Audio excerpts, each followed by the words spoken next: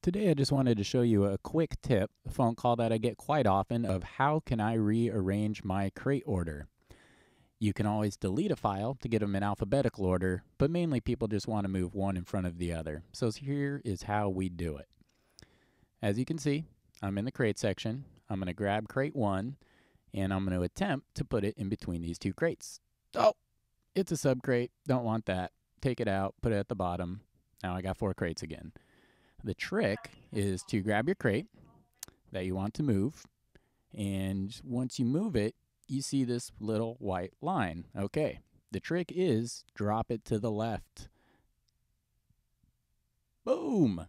Now I've got 4 crates in a different order. And as always, you can drag one to the bottom, and that will put it to the bottom of the list. Doesn't matter if it's left or right.